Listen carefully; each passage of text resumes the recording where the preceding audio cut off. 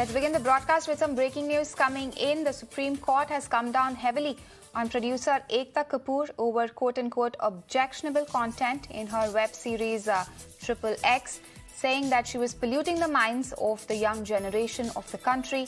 The top court was hearing a plea that was filed by Kapoor challenging the arrest warrants that have been issued against her over allegations of insulting soldiers and hurting the sentiments of their families in the web series that aired on her OTT platform.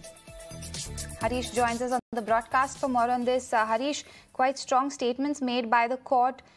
Take us through what the court has said. Yes, in fact, what was said that you are polluting the minds of young generation of this country, saying the Supreme Court has slammed Ekta Kapoor, according to agency report.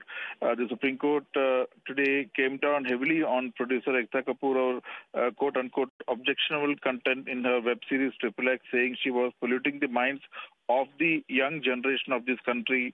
The court was in fact hearing a petition filed by Kapoor challenging the arrest warrants issued against her for allegedly insulting soldiers and hurting the sentiments of the family in the web series aired on her OTT platform.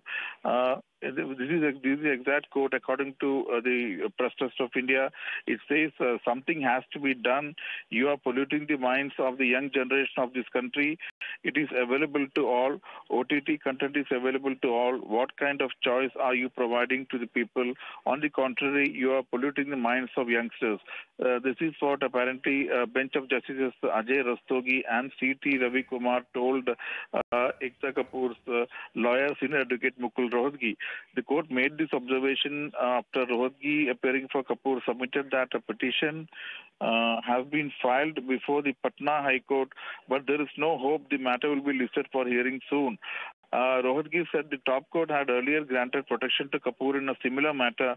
He said the content is subscription-based and there is freedom of choice in this country. The court, which stopped short of imposing costs, then wondered what kind of choice is being given to the people. And the court said, every time you travel to this court, we don't appreciate this. We will put a cost on you for filing such a petition. Mr. Rohatgi, please convey this to your client. Just because you can afford and hire the services of good lawyers, this court is not for those who have voices. This court works for those who don't have voices. If these people who have all kinds of facilities, if they cannot get justice, then think of the situation of this common man. We have seen this order and we have our reservations. So very strong observations coming in from the Supreme Court against Ekta Kapoor. Back to you.